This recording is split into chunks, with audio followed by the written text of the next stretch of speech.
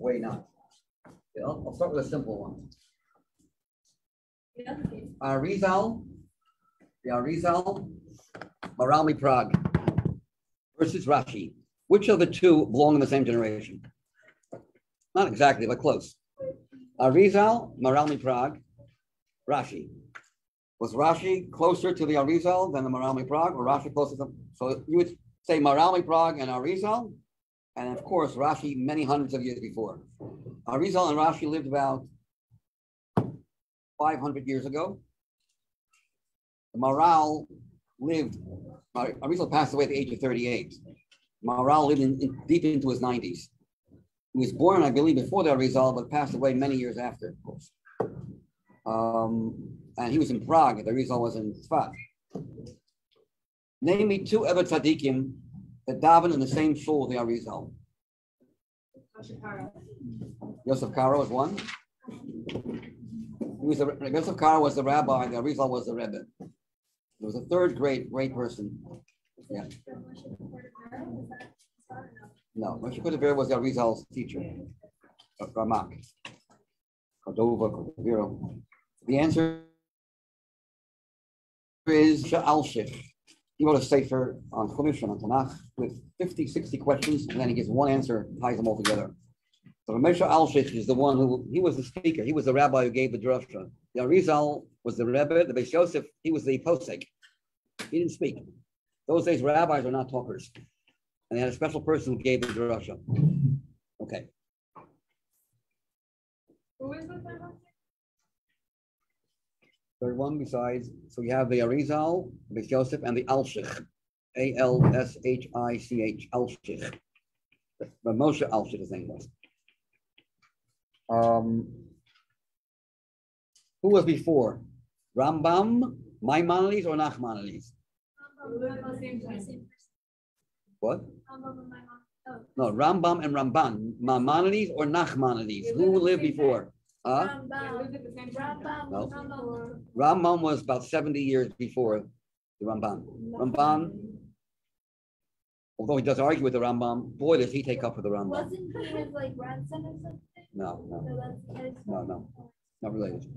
Ramban is a chassid of the Rambam, although he argues with him in several places, a lot of places. But the Ramban loved the Rambam. He said, anyone who dares question the validity, there was a lot of questions in those days about the Rambam's authenticity.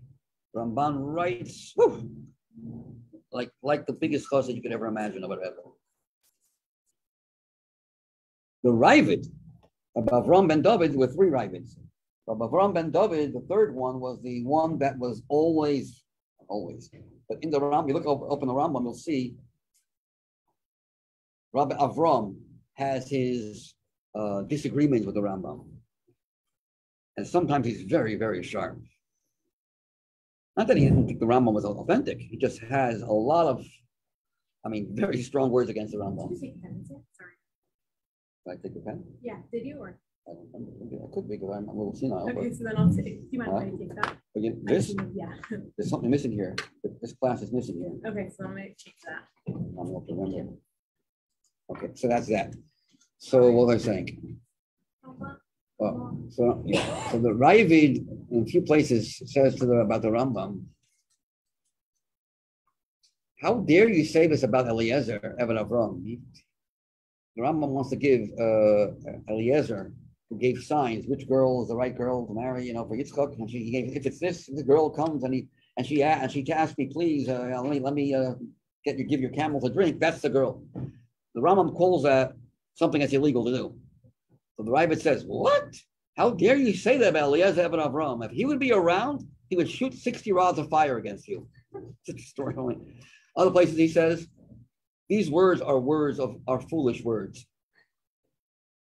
And even stronger language sometimes. But it doesn't mean that he felt the Rambam is not authentic. But he was a very strong opponent of the Rambam in halacha, not as a person who was authentic and great. That's the Ravid. Ravid was a contemporary of the Rambam, lived exactly the same time as the Rambam. The Ramban lived about 70 years later. How about the Rambam versus Tosfos? Rabbeinu Tam, Rashbam, the Balgat Tosfos were Rashi's grandsons. Are they before the Rambam? Yes, one generation before. The Rambam But there's a Rambam mentioned twice, I think, in Shas from Tosfos. Tosfos brings Rabbeinu Moshe ben Maimon Hasfardi. Very, very scarce. He brings it, I think, twice in the entire Talmud. One, I think in Brachos is one of them, and another place. There's one. Rashi's grandson? Rashi's grandsons were Rabbeinu Tam. He was the greatest of Rashi's grandchildren. They say all the other grandchildren of Rashi were like onion peels compared to the depth of the brain of Rabbeinu Tam. Rabbeinu Tam said, whatever Rashi did in Gemara, I can emulate. But what my grandfather did in Chumash, that's impossible. The Rambam never met Rashi, of course, because they didn't live in the same generation. The Rambam was 3 generations later, about 90 years after. But he was thinking of making a Pirush on Chumash. When he saw, this is what I heard, when he saw the Pirush Rashi somehow got to him, he went, whoa, did a good job. But the Rambam never saw Rashi. So anyone thinks that they interacted is wrong. Okay. Is that why a lot of the commentaries are sometimes they say the same thing? Sometimes in the last one of Rashi, they say the same thing.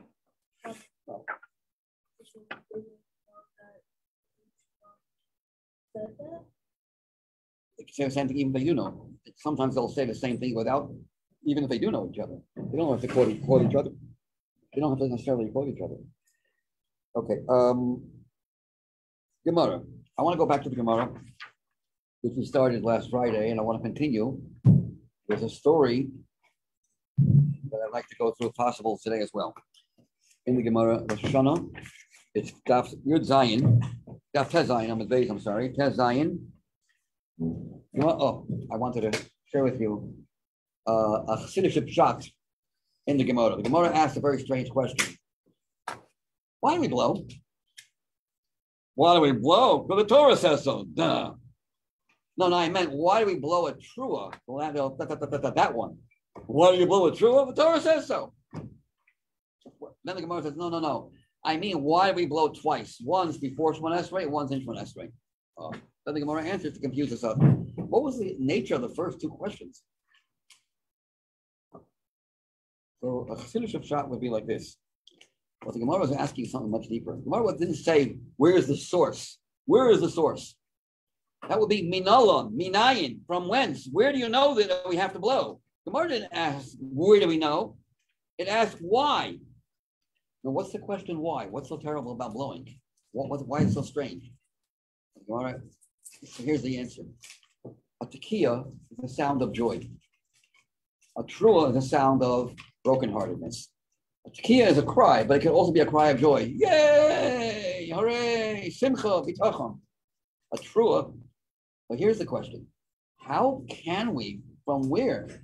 Why in the world should we be able to be so joyous and so sure that things will work out this year, that we'll have a good, sweet year? Why do we get dressed and we wear Shabbos clothing?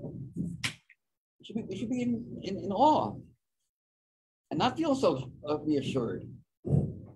Can't this happiness, this joy lead us astray? That's the Gemara's question. Al Pi Chassidus. And the Gemara's answer is the Torah. It says in the Torah. The Torah gives us, the Torah gives us the strength to be able to not allow the joy to cause frivolity. Frivolousness comes sometimes when the joy is not based on Torah. If the Torah mandated joy, it's not going to lead to becoming frivolous. So don't worry about it. Yes, we can have the bitachon and Hashem, be very happy on Rosh Hashanah, and it's not against the atmosphere of Rosh Hashanah at all. Okay, then why in the world do we suddenly blow a trua, which is brokenheartedness? Can't that lead to depression? Again, the Gemara's answer is Torah will safeguard that brokenheartedness will not lead to depression. Just as joy will not lead to frivolity, if it's written in the Torah to be brokenhearted, it's a good thing. It won't cause you to fall and become depressed. Torah is the refuah. It makes sure that all the feelings that you're supposed to have for Rosh Hashanah will not pull you in either direction. And Torah includes all different kinds of feelings. So if you follow the Torah, we could have a bitachon, then brokenheartedness, and then again bitachon. Tekiah, trua, tekiah. First, we have bitachon. Then Hashem wants us to be brokenhearted. And then we feel at the end, we ask an Abatkia. The Abatkia is a sound of joy that we were successful. Okay. Let's see the Gemara inside now. So we're up to 16b1.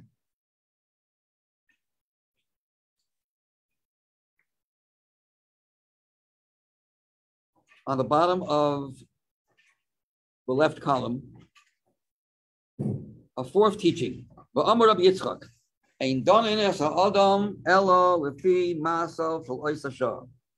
You don't judge a person based on what he will be. Hashem knows the future.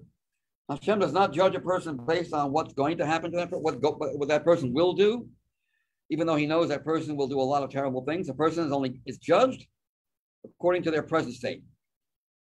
Only for his actions of that moment, i.e., even though God knows he will act wickedly in the future, God judges him as per his actions as of the present time. How do we know this? Yishmael. This is the landing of the Torah on Rosh Hashanah. V'shamar Elokim es kol hanar, el kol hanar ba'asher hu sham. He's dying of thirst. She started crying. Hagar started crying that her son is dying. She put him down. She couldn't look at him anymore. She was afraid to even watch his death. So Hashem says, "Why are you crying? I've heard the sound of the baby, of the young child. Yishama Elokim, not a baby, but he was a young child. Kol hanar asher l'sham. I have heard, heeded his cry of the youth based on where he is now. But asher hu sham means based on his present state. Yeah, later on he's going to mess up, but right now he's still innocent. So based on his innocence, now I will not judge him and I will save him." The question that's asked is this contradiction to the story with the rebellious child. The rebellious child didn't do something so seriously. All he did was steal some meat. Okay, it's not a big, it's a sin, but to put him to death. By the way, this never happened. Don't worry about it. It's never happened, never will happen. One of the things that are mentioned in Chumash, and it's not going to ever happen, and it has not happened. So there's so many conditions that it's impossible for it to fit. But the Torah says, let's not wait till he mamish kills people. Let's get him now. But I thought we don't punish a person based on his future. So that seems to go against this Gemara over here. And there are many, one answer that's given is, depends. Who's judging you? God or the Basin? If it's the Basin down here, then they also judge based on your future. If it's God who judges, God judges only what you're doing right now. So in Chumash, with Yishmael, we're talking about God. In the story with the rebellious child, it's not about Hashem, it's about the courts down here. They do have the job to make sure the person doesn't do any greater sins, and then he'll really be in trouble. So we take his life away early. But again, that's only hypothetical. It never happens, never will happen. Further, there are three things that a person sins, and it becomes three things that a person might do that recalls the heavenly. You're calling for trouble. You're awakening a prosecution against yourself. By doing three things, you're asking for it. What are the three things? The Elohain, kir notoi, passing beneath a leaning wall or any kind of dangerous situation, going through a danger where you need Hashem's salvation to help you. I'm okay. I'm not worried about it. Be worried, because even if you get rescued from it and nothing happens to you, your merits will be eaten up. The fact that Hashem made a miracle for you or helped you and you didn't deserve it, it's never a good thing. But number two, they always say, wait a second, why is this person so sure of himself? Must be so good. Let's check his his itinerary. And they find out you're asking for it. You're asking for God to become to really test you, and that's not a good thing. So don't ever walk in dangerous places. The iyun tefillah, expecting one's prayer to be fulfilled. Iyun tefillah means you look in, that was a good davening. I did a very, very good job. I've never had so much kavanah. I'm sure I'm going to get a very positive response. Don't ever say that to yourself. What you should say is, I have bitachon that Hashem's kindness will, me notwithstanding. Yeah, but if you say, wow, he can't say no to that. I was crying for half an hour. I davened for 3 hours this morning. How would God dare not give me a bracha in return? That's one thing you're asking for. Don't ever do that. Number 3, umoser din al chaverei, submitting judgment on one's fellow to heaven. If a person davens to Hashem, please Hashem, punish this person. He's driving me crazy. Can you please punish him? And you have recourse. You can go to a beis din. There's other ways of getting back, of eliminating your suffering. And instead of going to a court, to a rabbi to take care of things, you go straight to Hashem. Hashem, take my case. I should take your case. Who are you, by the way? Let's see how perfect you are. And you get Hashem to start scrutinizing every little thing you didn't do right in your life. So don't do that. By the way, Iyun Tefillah could mean 2 other things. Gemara says, here it means looking in, delving into how good your tefillah was. That's the bad thing. Because whenever Iyun Tefillah is, davening without kavanah altogether. That's not dangerous. That's just not good. And it says one of the 3 things that everyone, one day or another, fails in is davening with kavanah. We always, one time or another, miss. Gemara even tells us of great sages who also said, I also missed out a few things here and there. Of course, on a different level. So that's that. Then there's a 3rd type of Iyun Tefillah is where Iyun means to, on the contrary, you delve into your davening and you daven with great kavanah, not expecting anything in return. Davening and you put your whole focus on your davening. That's so we have a great one, a not good one, and a really bad one. Iyun Tefillah, the good side means you look into the words you're davening and you delve deep into it. The middle one is the opposite. I fail in Iyun Tefillah. I don't daven with kavanah. The 3rd one is I daven with kavanah and expect great results. That's what we're talking about in our Gemara. Further on. So Amar Rabbi Yitzchak, the same Rabbi Yitzchak is going on and on and on. The 6th teaching, it's the 6th time he's speaking. Oh, I'm sorry, I skipped something, my mistake. Sorry. The middle of the same paragraph. The Amar Rab Chanam, Kol HaMoser Din Al Chaverei, whoever submits judgment of his fellow to heaven, you're punished first. That person might be punished too, but you'll get the punishment before that. Where do we see that? With Sarah and Avram. Sarah was saying to Avram, Sarah tells Avram, my injustice is upon you. Let Hashem judge between me and you. Look at footnote here. It says that Sarah was angry at Avram Avinu for not taking up her case. What was her case? Hagar was laughing at her. You have no children. And Avram was quiet.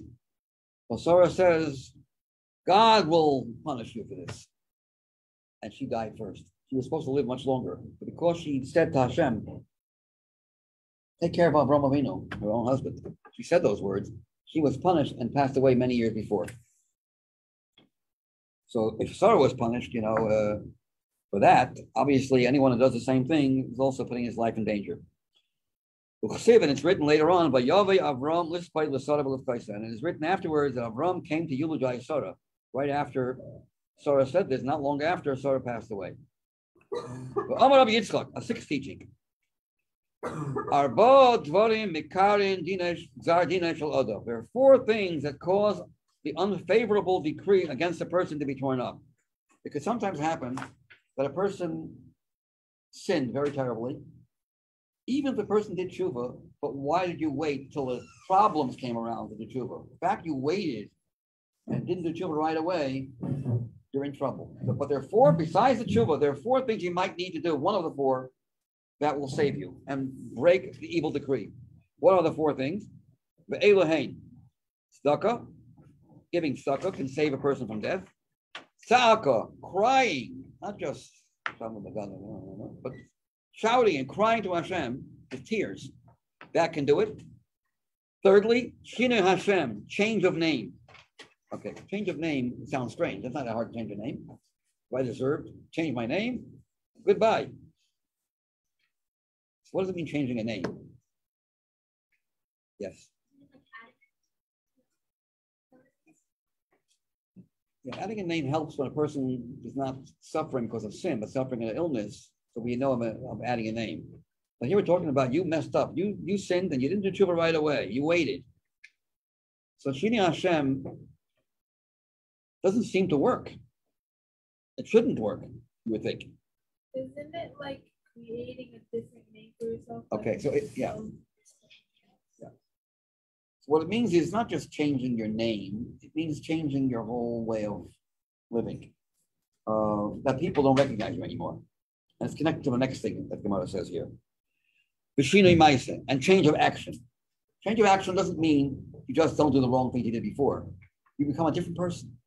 Both your name is, people don't remember you anymore. You're a different name and a different person. It's like, I'm not the sinner.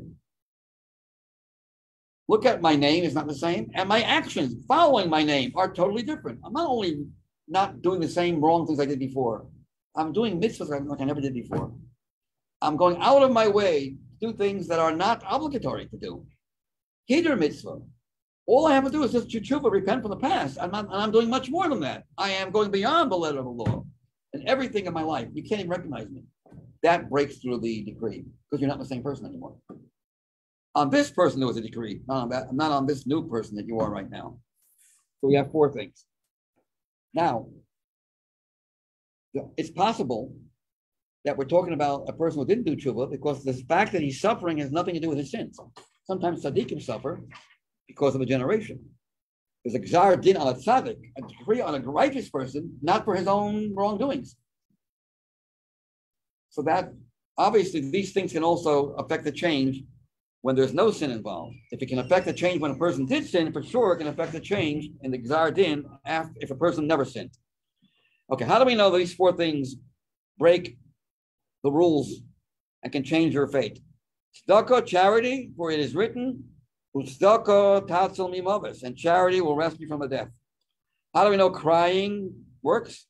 Crying out. There's a pasuk in Tehillim. It's in chapter 107. Tichsev vayitzaku el Hashem basar lahem. They cried out to Hashem in their distress. They were going through hard times. They were suffering with being incarcerated. And from their distress and anguish, yotziem. So Hashem will take you out of all kinds of problems by shouting and crying, screaming.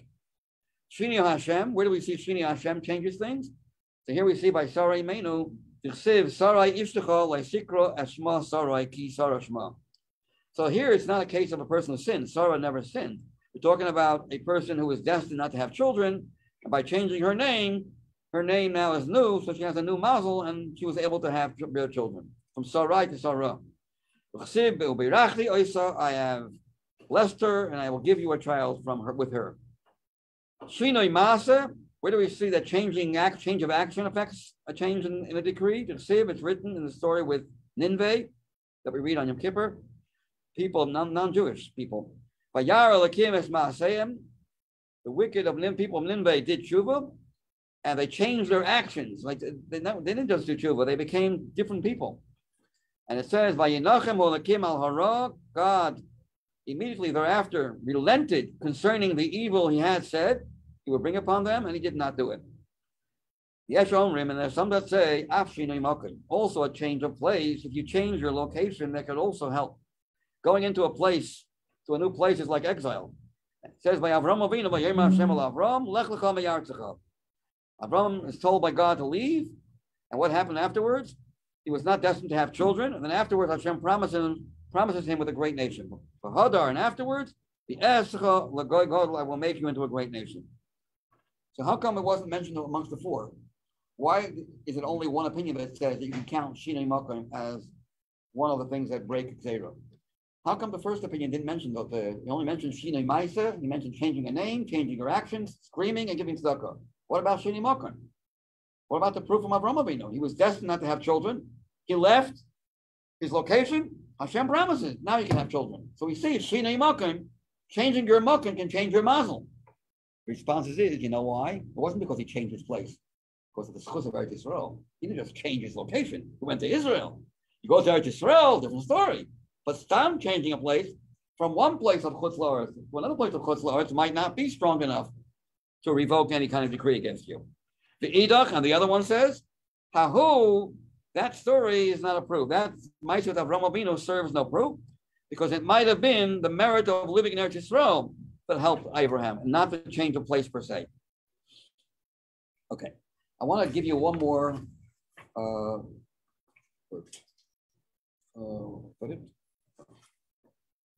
Story here. Make copies of the story. The next page. We're skipping around a little bit. Pass this down. A very interesting story. It's on the bottom of 16 of Tes Zayin. On the bottom of Yud Zayin, page Yud Zayin. Only one page.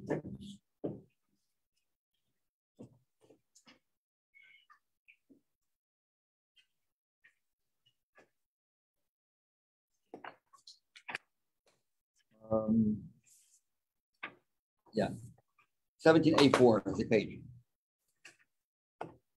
Look on the right side of the page, close to the top. Gemara teaches another lesson derived from one of the previously cited verses. Okay, Amar Rava. Rava says, very important piece of Gemara here. Anyone who relinquishes his measures of retribution, someone really wronged you, you could very easily fight back and teach that guy a lesson, that person a lesson, and you don't. Michael, why should I bother this? I'm not perfect myself. I'll forgive that person. I need Hashem's forgiveness anyways for my misdoings. I'll forgive this person. Well, he's wrong. It's called passing up on what you would love to do. Passing up opportunities to take revenge. Whoever does that through humility in a humble way, it can be done in a non-humble way also.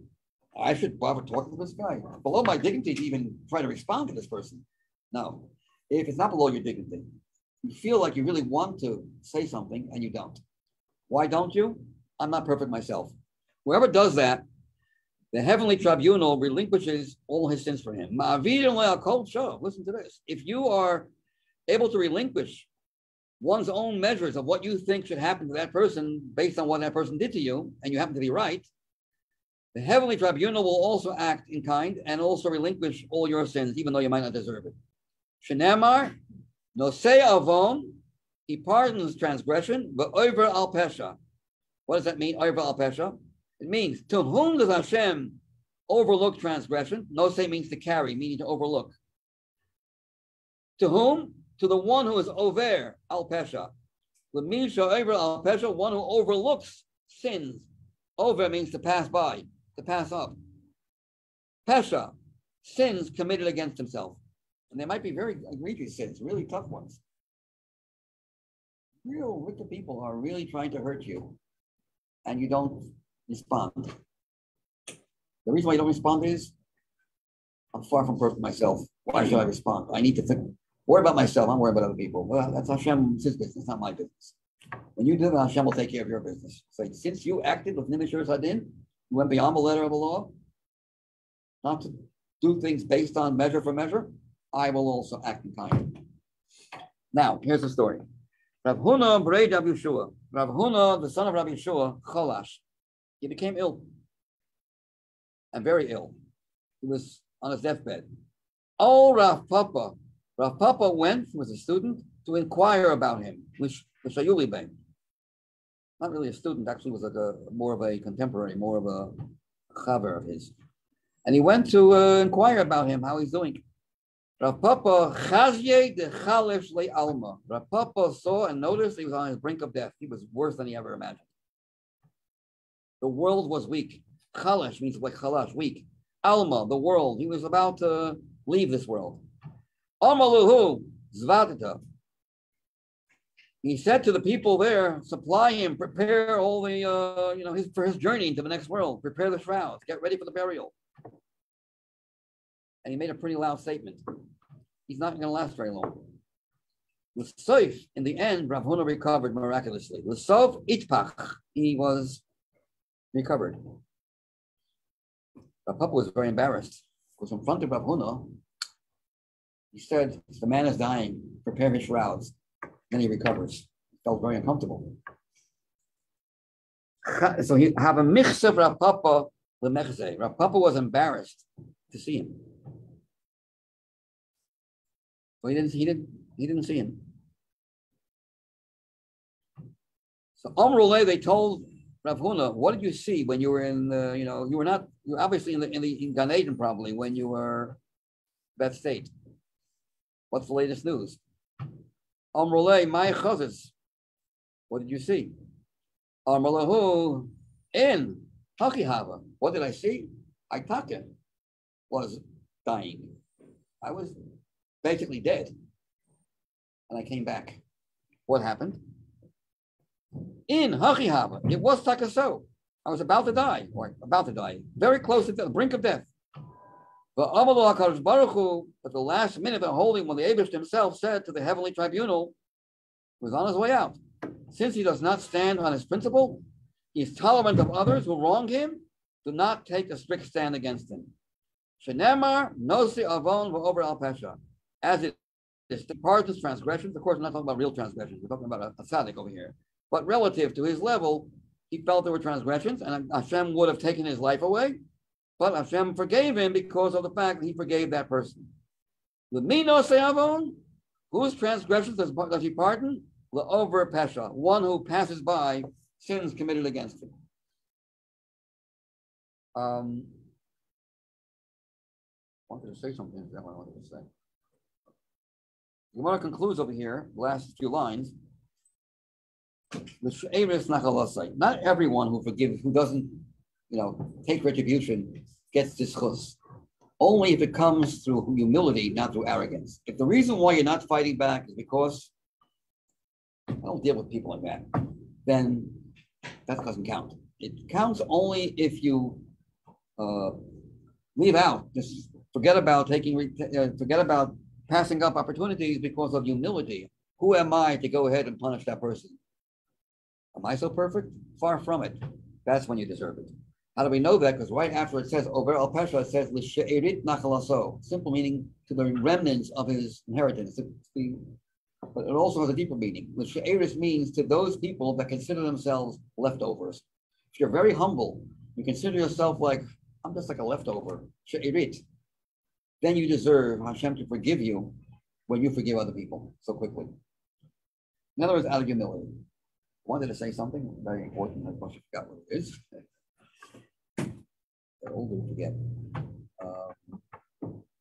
Maybe it'll come to me. But what I do want to say, at least I did forget, is that on the day of a birthday, one has special powers. The mazel is gober. Therefore, I give every one of you a bracha from quite deep, from within, that all of you should have a tremendous amount of success in all your endeavors. Sure, they're good ones. The Gashmias of Ruchnias should find in the very, not too near future, your soulmate, and it should be a good soulmate. Live a happy, very happy life in the very near future. All of you should find what you're looking for, and you should really, before finding your soulmate, have a tremendous amount of success while you're here, in your learning, in your Yerushalayim, in your cities, and everything that's good, and have also a great impact on other people that are not yet with the program, with the Judaism program. Have a tremendous amount of success on getting all your friends that you knew before who are not yet from, and the schus of, as the Rebbe always says, the people who have witnessed, in their past, a lot of negativity. They didn't know any better, and they didn't eat kosher, and they didn't keep Shabbos and all that. So the person asked the Rebbe, how do I correct my non-kosher food many years? The Rebbe's answer was, since it wasn't your fault, getting other people to eat kosher will rectify everything. And that's true about, the Rebbe always talked about a Seder. Don't put an empty chair at the Seder. Empty chair in honor of the 6 million. They don't care about honoring them that way. The honor of the 6 million Jews, Hashoah, is by putting a chair and getting the chair seated by a person. Bring a person out there. Bring the 5th child in. The 5th child doesn't come to the Seder, who never come to the Seder, get that person to come. Fill the room with people. Don't put empty chairs there. That's such a different way of looking at things from the rest of the world. Empty chair, honoring. Oh, I feel so, oh, you're thinking about us? In that world, they're not thinking that way. They're not thinking, oh, you still remember us? It's not how neshamas think. How do you pay a neshama? With mitzvahs that you do down here. They don't have that upstairs. They can't do mitzvahs anymore upstairs. They can learn, but they can't do a mitzvah without a human body. They are thirsty for people doing mitzvahs in their behalf. That's what they're looking for. They laugh at people who cry for them and put empty chairs for them. They don't laugh. They're in pain. Oh, such foolish people. They don't get us. These human beings don't understand what we want now. So anyways, we should, great bunch. This great bunch of special people. Anyways, you should have all the brachas that I gave and much, much more to be fulfilled. Amen. And I want you to report some good news. Amen. See if my brachas really worked. Amen. I wanted to say something. Tell me what was it? And you have some time. Rabbi, you're showing up to my wedding this coming year. Okay.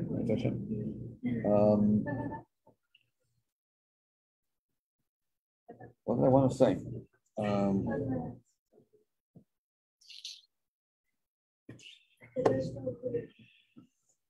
Fine.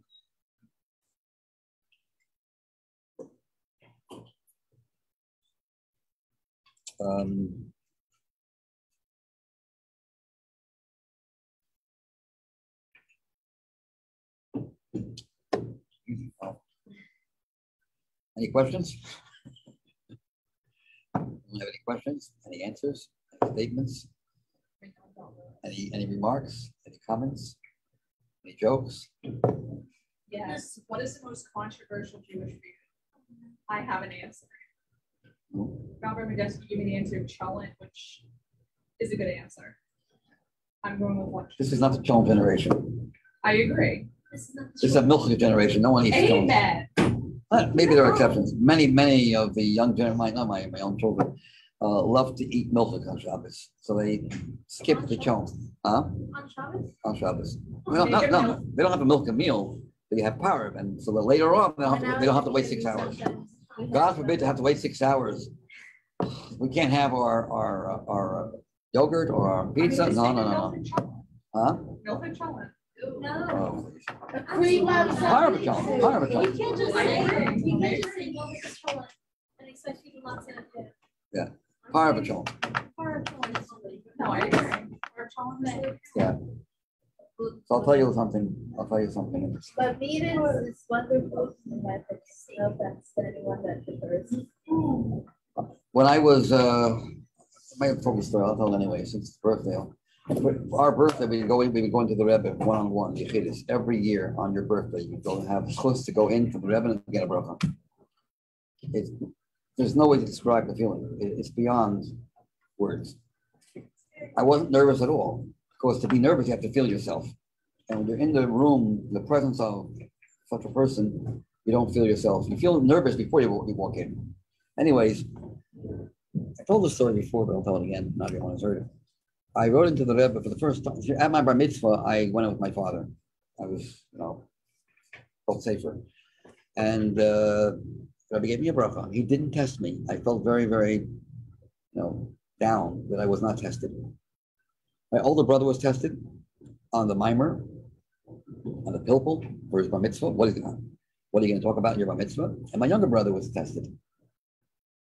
I was not tested. So it was like down. I said, I'm not worthy of being tested. My two brothers are very, very different. My younger brother is extremely different than my older brother. More of a chilled side. And in fact, the Rebbe asked him in Yiddish, do you prepare a pilpul? And the Rebbe is telling my father was telling the Rebbe, did you prepare a pilpul? Did you prepare a speech? Pilpul. Maimer, drasha, and all Yiddish. My brother didn't react. A sermon. The Rebbe said, did you prepare a sermon? And he started using English. My younger brother didn't know Yiddish at that time. The older brother was a whole big lamb over there. The Rebbe asked him questions one after the other. He answered them like that. And the Rebbe asked him, is the idea of having to accelerate in holiness a Torah principle or a rabbinical principle? My brother answered that I didn't learn. The Rebbe goes to my father and asks my father, what do you say? My father got tested. He wasn't expecting that. He never gets nervous. He never ever gets nervous. It's like it's against his He got nervous and he says, the Rebbe smiled and says, the Alter Rebbe also didn't know. To me, I got nothing. Anyways, the next following year, when I was 14, my brother wrote for me. I went in myself. My older brother wrote for me a poem, whatever. I was 15. I don't need my brother anymore. I could write my own. So I decided I'm going to write really long. I had a terrible handwriting. Yeah. So terrible that I myself couldn't read what I wrote. Neither can any human being in the world figure out what I wrote unless you have Ruach HaKodesh. But the writing won't tell you anything. Scribbled, I write. And I wrote about a whole big side and another side of 2 sides, like a few hundred words, maybe 1,000 words. And everything I had in my mind, I wrote into the Rebbe. It's a dumb thing to do. Rebbe takes, here's my gentle. Goes like this, simple. In not more than 10 seconds, that what you asked about this and this and this, and he read the whole thing. He didn't read it. It was Reish HaKodesh. It's impossible for the Rebbe to read it. I couldn't read it. And it was like that. As he's putting his head down, he's answering everything I wrote. That was Giliolikus to me. The following year, I was told off by my brother, you idiot, why did you write so sloppy and why did you write so long? That was time is precious. Next year, I learned a lesson. I wrote Ani or Hinini, my name, my mother's name, my Yemaledes on this and this day, Elul, and I want a bracha. 3 lines, and you could read it in less than 5 seconds. Big word, like a big hour. You wrote neither? Huh? You wrote neither? What's it? You wrote more neatly?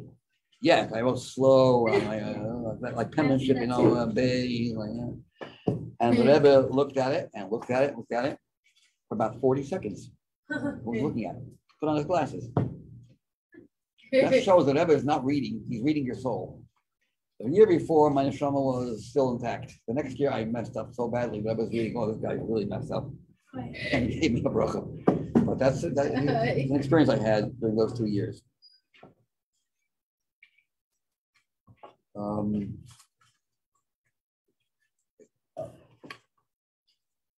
When we were in Miami, this is one last story, and then we'll stop. It's a famous story. I've told it over many times. I'll tell it again. In the very last few weeks of our tenure of 3 years in Miami Beach, Florida, we were the first looking to go to travel Bahrain to build the yeshiva in Miami from New York. We were there for 3 years instead of 2 years. We added 1 year on our own. We asked the Rebbe to add a year. We felt we can accomplish more, and the Rebbe gave us permission. At the very end, I got a little restless with my friend. So my name is Yosef. His name is David. I'm sure most of you have heard of it. Some of you haven't heard the story. I'll tell it over. And we heard there's a graphologist, a woman who analyzes handwriting, analyzes your character through handwriting. We decided, let's see if she's really accurate. She knows what you're doing. So I wrote my name in English, and he wrote his name in English. We gave it to her. And she was so accurate, it was scary. It was like unbelievable accurate. Said, whoa, that's the case? Let's try with the Rebbe's. And those days, the Rebbe's signature was not well known in the 70s. This was 1976. So we took a letter, cut out the whole letter. I would just, Rebbe's name and last name in English. Rebbe signed his name in English. We gave it to her. She said, I don't have time right now, but please call me tomorrow. Well, she didn't wait for us to call her. She called us in the middle of the night. It was 11 p.m. It was a phone in the Beis HaMedrash. And she said, is Joseph or David there? So someone answered, Joseph, the lady wants. So, oh, I think I know who it is. I go to the phone. Hello, are you Joseph or David? I'm Joseph. Who is this man? I said, he is the leader of world Jewry. He is the greatest leader of this generation, and actually many generations before as well. Can you come to my office tomorrow morning? I came to the office the next morning. She said, sit down. I want to tell you something here. This person, whoever he is, he's off the chart from both ends. What do I mean by that? There are people that are very, very optimistic about things that will be good. Everything is, never giving up hope. He's off the chart in the never giving up hope. He never gives up, never says "Fafal." He didn't say those words. He never is in despair. The word despair is not in his dictionary.